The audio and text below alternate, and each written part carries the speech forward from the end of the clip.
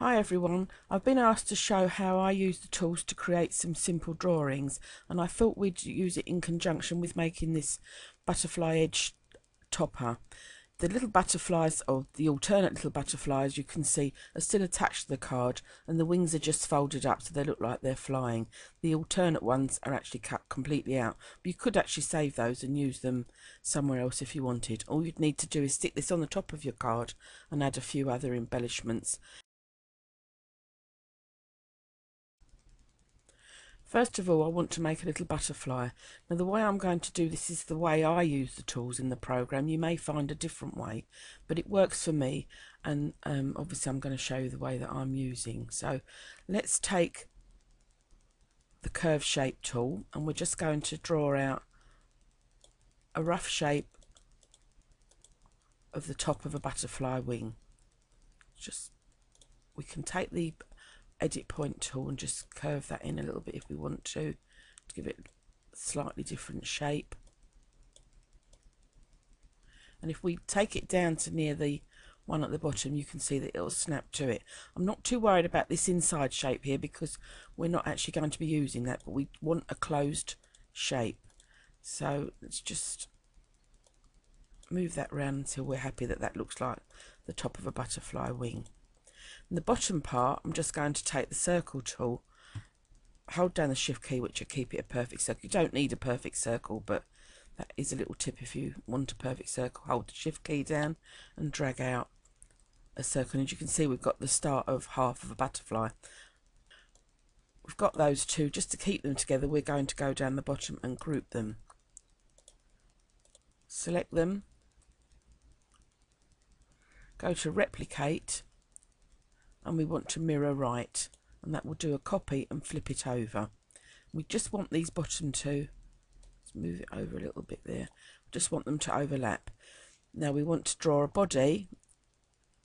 In the end, we're not going to have all these lines, we're going to have one complete things, but this is how we're drawing the pieces as we go along. Just draw a shape that's going to connect them all together.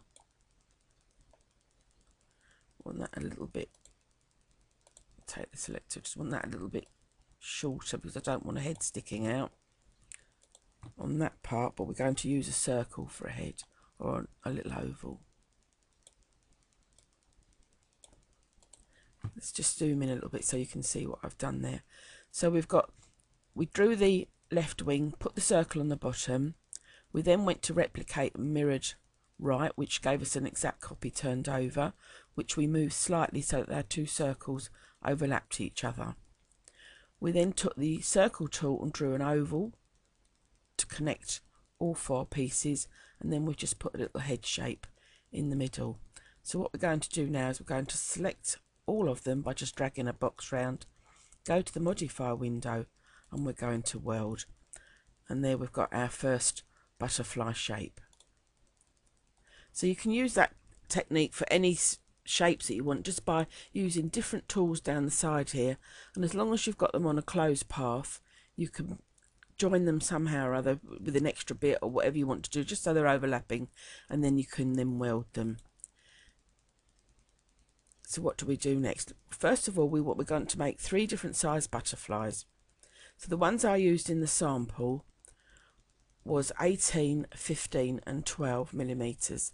So if we go up to the scale window, while I've got it selected, I want to keep it that shape, so I'm going to lock the aspect ratio at the bottom here. So whatever I do to one of these sizes will automatically change the bottom one as well. So we'll make our 18mm first and say apply. Then we're going to copy and paste it, and we're going to change that to 15 and apply, and then copy and paste again, and we're going to change it to 12 and apply. So I've got 3 different size butterflies. Because I don't want to have the small one cut, I'm going to put the small one next. This one's going to be a cut one. We'll have the small one going in the other direction. This one can be a cut one as well. Put that one in.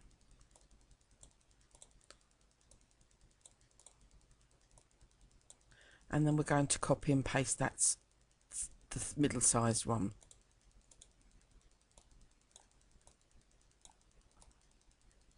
So that's the order. I've got the large, the small, and 2 of the medium sized ones. So we're sort about cutting them now.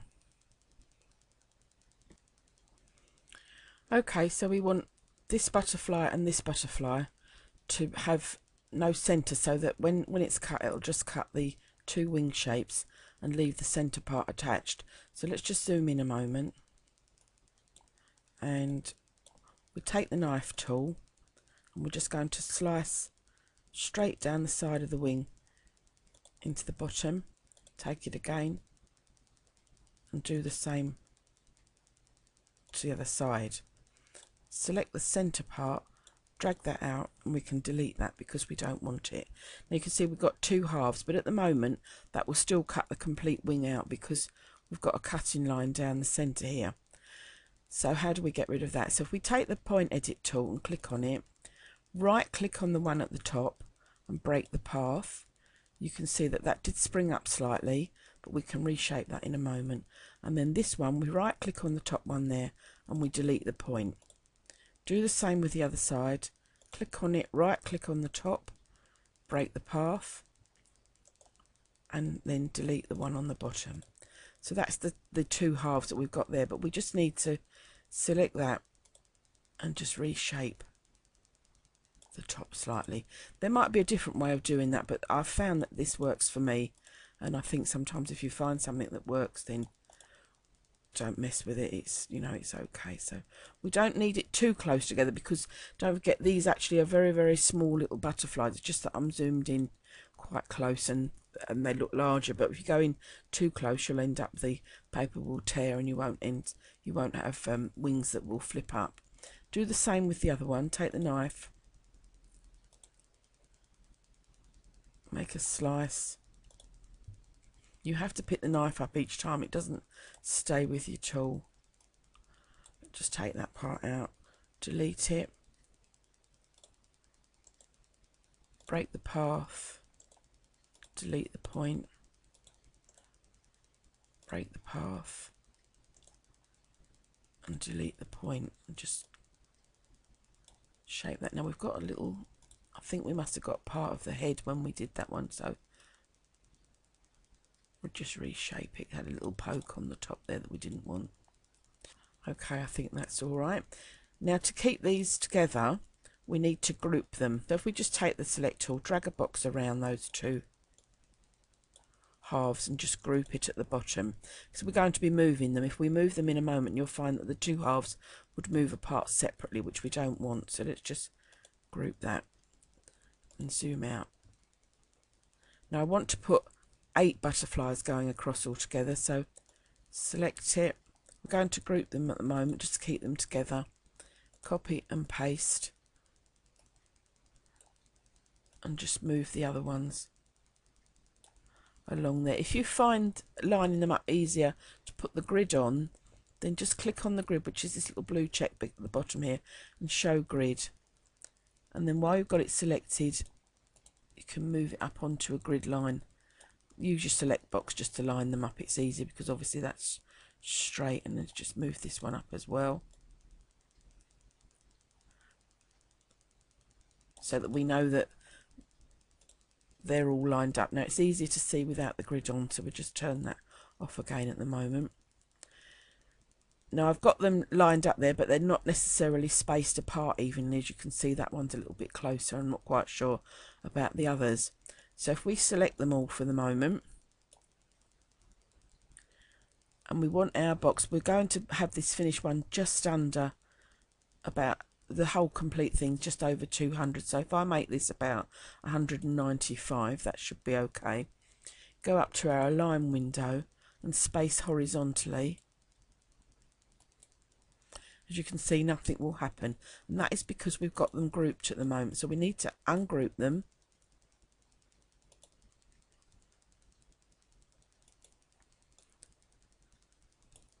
Now space horizontally, and you can see they've all moved about a little bit. Let's just go back and I'll show you that again. If you just watch them, you'll see as I space horizontally, they'll move apart.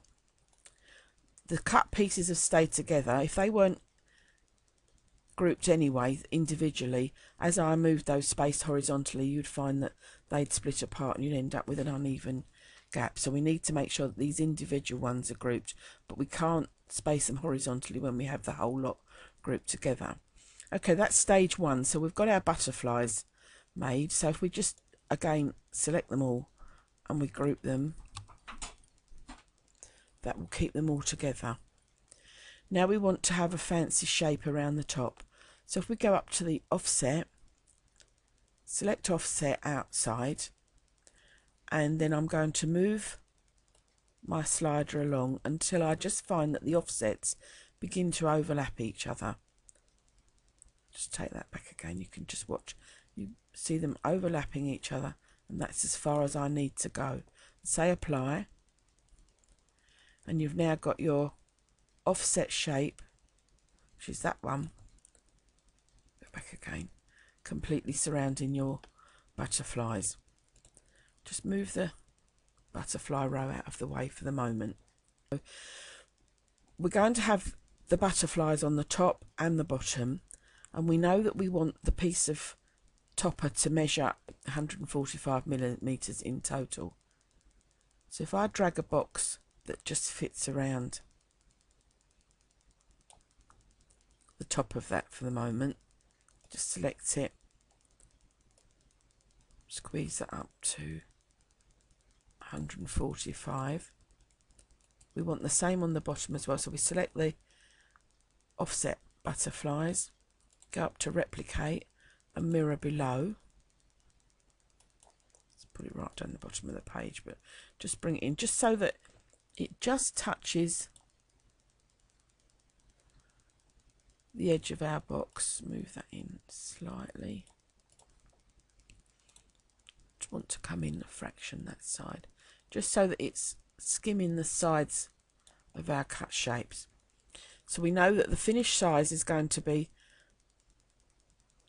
208 millimeters, which is probably a little bit large. So I'm just going to, if we use the corner handle,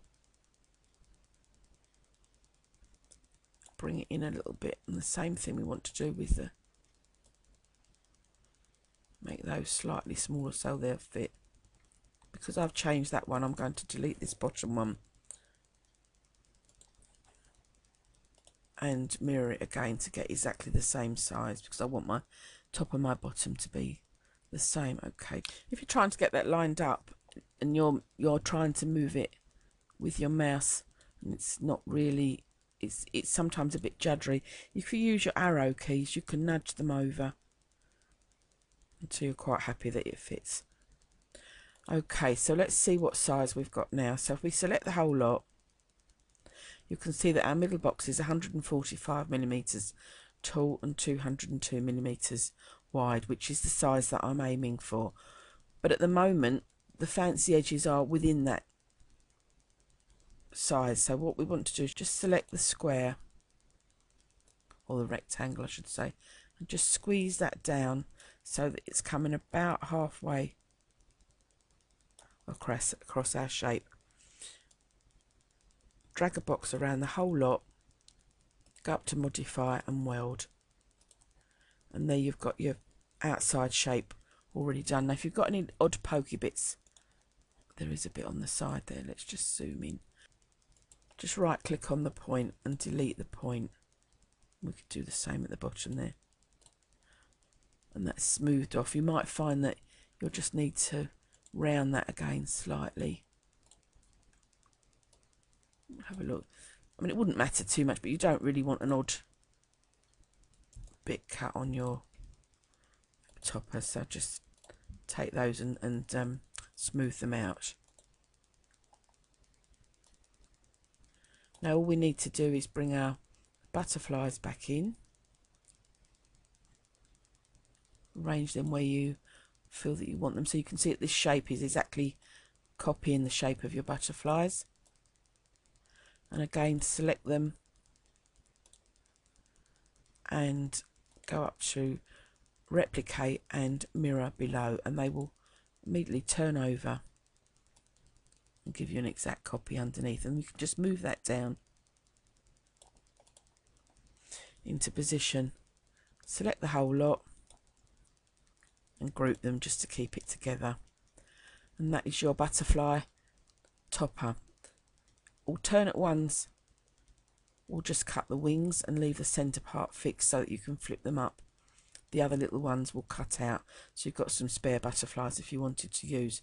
Now I hope you've understood what I was doing there. It shows you how to make a simple shape, and also using the modify button with the world, how we've actually made those into one large topper.